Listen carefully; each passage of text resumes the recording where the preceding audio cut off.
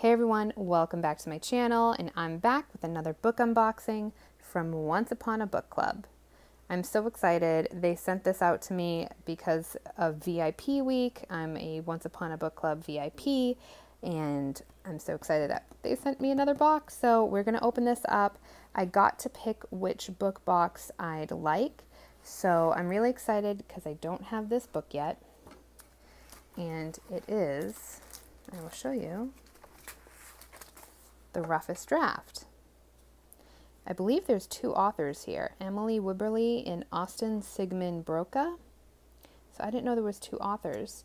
I know this is like a really cute rom-com type book, so I'm excited that I now have it. I've been really into like reading cutesy like romance books lately.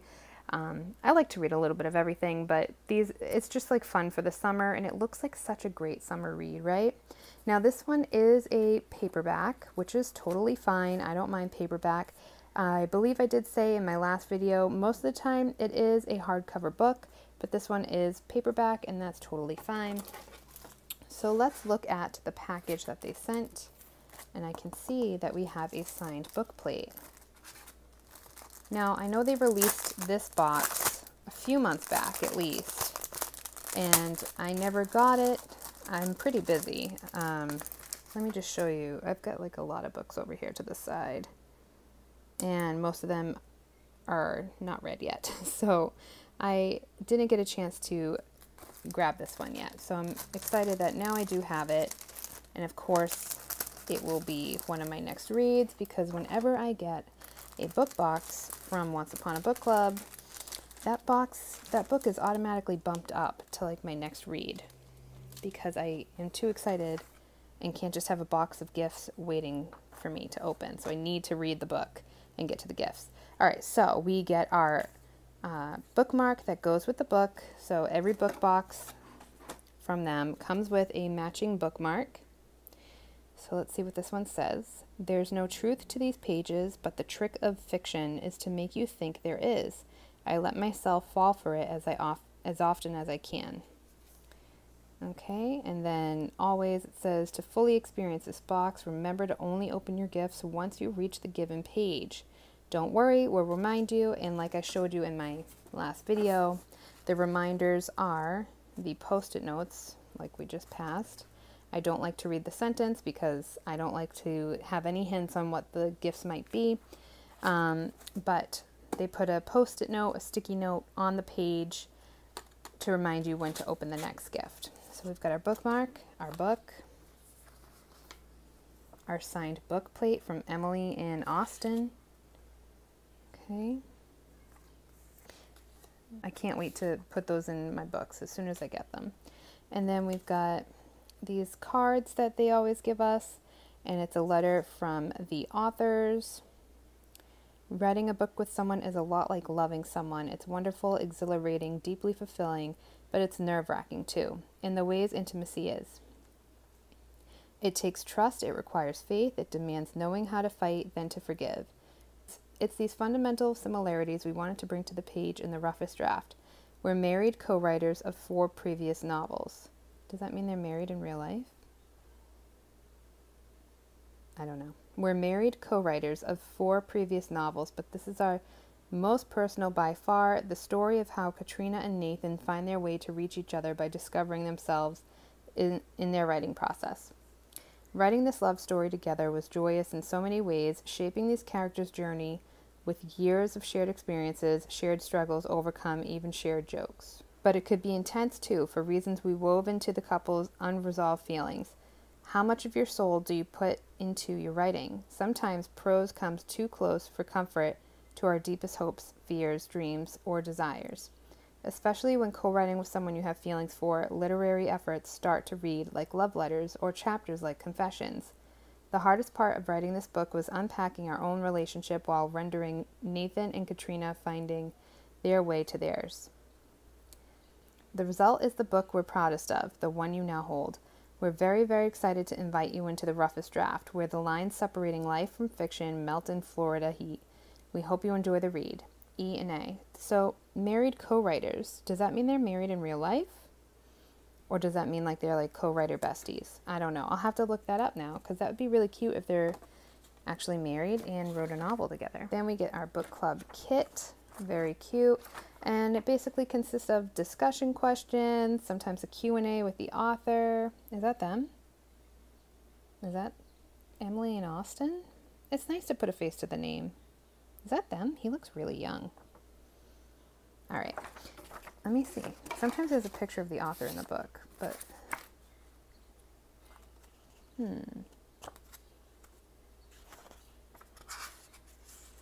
oh wait. Right, so I guess they are married in real life. Here they are. Emily and Austin. They met and fell in love in high school. Austin went on to graduate from Harvard, while Emily graduated from Princeton. Wow. Jeez. Together, they are authors of several novels about romance for teens and adults. They are married. They live in Los Angeles, where they continue to take daily inspiration from their own love story. Cute. That's so interesting. I cannot imagine writing a novel with my significant other, so I give them credit. All right. And again, there's the book plate. Cannot wait to put that in there.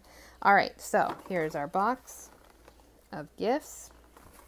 And it looks like the first gift will be on page 16. I wonder what it is. I'm so glad it's on page 16. It's really nice when there's a gift like closer to the beginning of the book, but sometimes they're further in. So then we got a gift on page 95, a gift on page 160, and a gift on page 145. Okay, and this book looks like it's about just over 300 pages. So it looks like most of the gifts come within the first half of the book, so that's exciting. Just like in my last video, I'm going to read the book on my own and then basically vlog when it comes to the parts of opening the gifts, and I'll show you that part so you can see the gifts. If you do not want to see the gifts, you don't want to be spoiled because you're thinking maybe you want to order this book box, then stop the video here so you don't get any spoilers. I will also leave my discount code below so you can get a discount at checkout if you are interested in ordering a book box from Once Upon a Book Club. And I'm actually going to put the book plate on now because I just love book plates. I don't know why. Do you guys love signed book plates? I love them. All right. So I think I'll put it right on this page. Sometimes I put it on the inside of the cover, but I'm going to put it right here. Where do you guys put your book plates? I don't always put it like on a page because then I'm afraid like what if down the road a page gets torn out, but it's okay. There we go. Beautiful. All right. All right, it's that time to open up our first gift on page 16.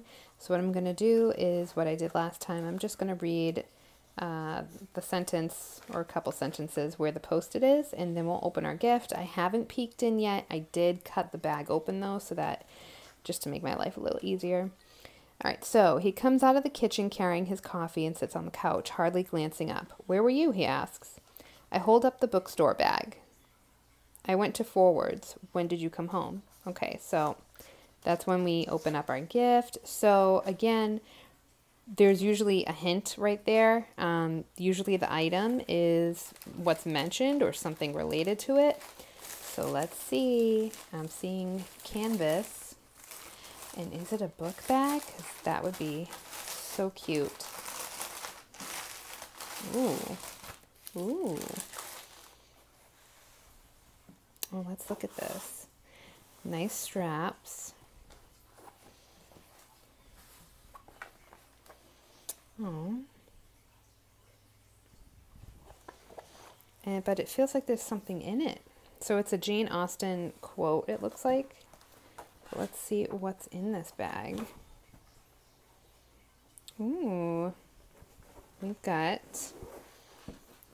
What? What?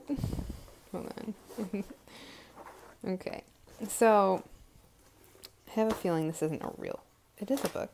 What? Oh, okay, I'm so confused. Okay, so in this book, It's about two authors, a male and female, who have written books before and they no longer work together anymore.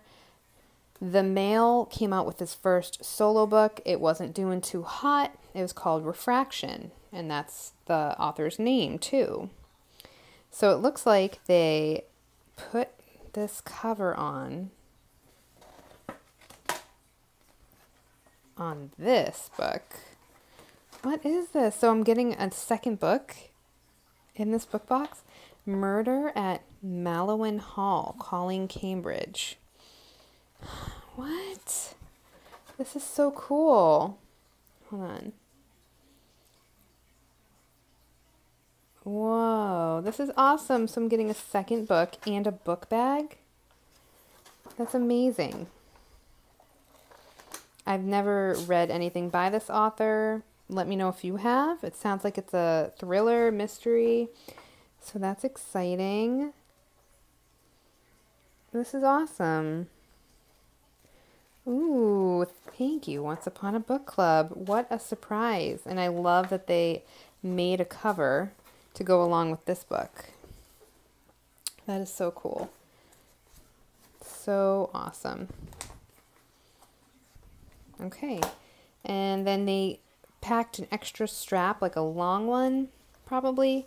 Yeah, that you can buckle in or snap into this. But it's a nice canvas book bag with a front pocket. Oh, I love it. Wow. Awesome. Nice. All right, I'll see you guys back with our second gift that I will be opening up. Obstinate, Headstrong Girl. Okay, so I'm back with the next gift. So it falls on page 95. And I'm going to read the passage here, and then we'll open the gift together. It's a clever speech, one I have the feeling she's pre-written, crafting dialogue for herself the way she would for our characters. However, Katrina is nothing if not skillful. I have to concede I'm intrigued. I sip my drink, Katrina's white flag of black coffee. Even over the scent, I can smell her hand cream. All right, so we're going to open page 95's gift. I'll admit, I opened this last night when I was reading, but it was too dark to really film, so I am doing that now. And then we're going to open the next gift, because I just got to that page. So I haven't opened that one yet. But so here's this one. So this is hand cream, and it's Once Upon a Book Club hand cream, fiction hand cream, coconut scented, and yeah, it's a good size container of hand cream. There we go. That's really cute. And it looks like it has writing all over it. So I haven't opened it yet, but I'm sure it smells awesome. So now we're going to go to page 145 and read that page. All right, so let's see. You probably introduced yourself to the bookseller, I explain. They just pull up your catalog. Yes, he leans on the steps, metal railing, in no hurry. I notice in his pocket the leather pouch in which he carries his signing pens. So that right there gives me a little hint. Pens, pouch. Let's see, page 145. Oh, can I do this one-handed? That side's taped. I can do this, hold on. Okay, here we go. Oh, okay. So we've got Once Upon a Book Club. And I love how like the package has like a book all over it. They've got the cutest packaging, but okay. So it looks like it's a pouch. And it's got the letters on there for Once Upon a Book Club. It feels really nice. And it feels like there's something in there, so let's open this up.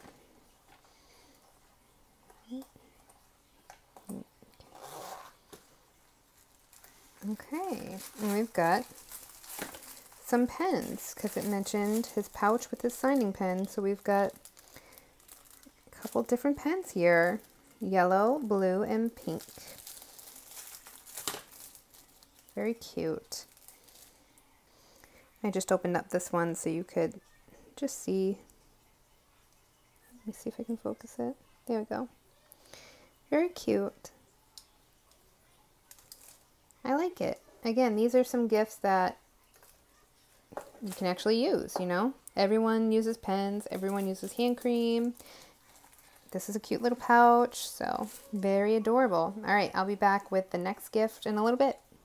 Okay, so I'm at my next Post-it note on page 160. I believe this is the last gift in the book box. I didn't see any more in the box. Sometimes they'll include Post-its in the book as well. And like you can scan them and it'll like lead you to a song or something, but I don't think there's any more in here. But anyway, so we're gonna read the sentence and then open up the gift together. I haven't opened this up yet. It is such a cute box. I will say, I kind of wish, I know they have to have the page numbers on them, but I wish it was like stickers or something removable so that we could reuse these boxes, like for gift boxes, because I can't really reuse them when it says like a page number on it, you know? All right, so no, I think to myself, I won't give him that satisfaction. I shoved my bookmark carelessly into the pages of the book I wasn't reading. All right, so what do we think is in this? Well, I think the clue was in that sentence. Okay, so let's open it up. And, well, it's a bookmark. Read between the lines, it says. And it's got a little tassel. Hold on. Okay, so it's like a faux leathery type bookmark. And it says read between the lines. And it's got a cute little tassel in it. Very cute. And I like the color too. It's kind of like a, well, it looks like a seafoam green to me. I don't know if you can pick that up in the video. But yeah, okay, so that's the last gift. Again, this is something I can actually use, you know? It won't sit around collecting dust. This is something, this is, it's a very practical gift. Voiceover Alex here. I don't know what happened to my audio, so here we go. I just wanted to recap all the goodies that were in this box. I am obsessed with this book tote bag with the Jane Austen quote. Lovely straps, great material, really sturdy, nice canvas, front pocket. Comes with the additional long strap if you want to make it longer. Really awesome gift. I'm so happy they included that. And then we've got the bookmark, which is so practical in such a cute shade of green. And we've got the hand cream, which I'm probably not going to use. I'll probably give that away. So stay tuned because I'll probably do a giveaway video. And then we've got the pen case with the pens, which I might also give away. We've got the extra book that they included. Sorry, I'm having the weirdest time with my audio with this video. So anyway, this is the conclusion of the video. The gifts, like you saw, were the tote bag, that extra book. That was so cool. I'm so happy they did that. The hand cream, the bag with the pens. And like I said, stay tuned because I'm sure in one of my future videos, I'm going to be doing a little giveaway, including some of the gifts from these book boxes that I don't need or already have similar items to them, so I don't need them, so I'll probably be doing a giveaway. I might even give away this book because it was a good read, but I don't need it in my collection. Anyway, enjoy this video. Leave your comments down below. Let me know if you read the book, The Roughest Draft, what you thought about it. Have you tried out Once Upon a Book Club? Let me know. All right, see you next time, guys. Bye.